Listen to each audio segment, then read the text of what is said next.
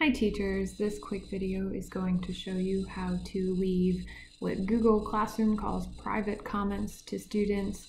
These are comments that only students can see.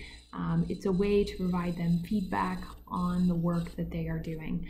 So this is just for private comments within Google Classroom. There's two different ways you can do this. The first way is if you were to view assignment and select one of your students.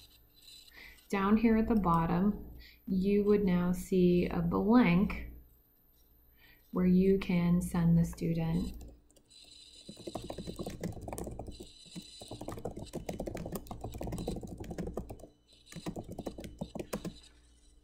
we click the paper airplane, and then this sends that student a private comment. Now, what does this look like from the student side of things? We're going to switch over to the student. We're going to refresh this page. I think Ching's got updated a little bit. And then if the student were to click under the reading and view that assignment, I believe I'm under the wrong assignment. Just kidding, I was under the wrong classroom. So if I'm under the right classroom in that right assignment, the student would see that private comment showing up here. So classwork, and then they would simply click on the assignment in order to see that feedback.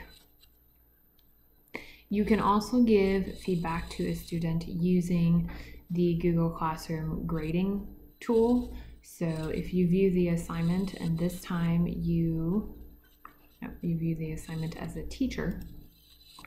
So as a teacher, I choose to view the assignment. Over here on the right is also the private comment box. It is the same as what I just showed you. Just make sure if you add a private comment,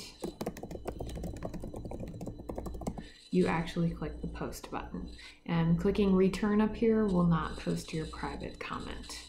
So be sure to do that. This is a great place. Also, the private comments, students can send you private comments through Google Classroom, so you can quickly check in.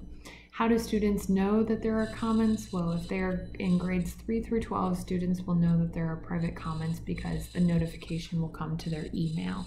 Students are in grades K to 2 where we do not have private comments turned on. After you do private comments for a whole group of students, my suggestion is to just post a little thing in the Google Classroom, or if a specific family is asking, you can simply say, check Google Classroom for those comments.